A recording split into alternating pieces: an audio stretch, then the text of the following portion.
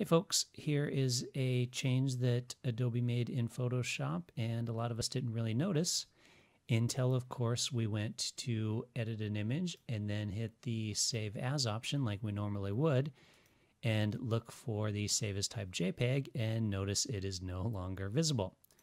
Well, if you go to the forums, and I will, of course, throw a link in the note below if you want to read this for yourself.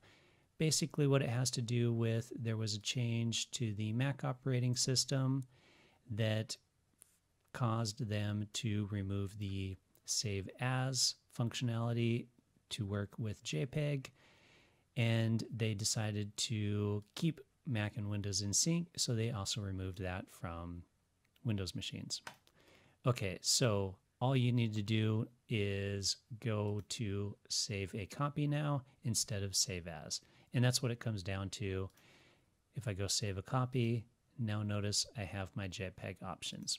So that's the workaround, or actually I shouldn't say that's the workaround. That is the new functionality. You can no longer save as JPEG. You now have to save a copy as JPEG.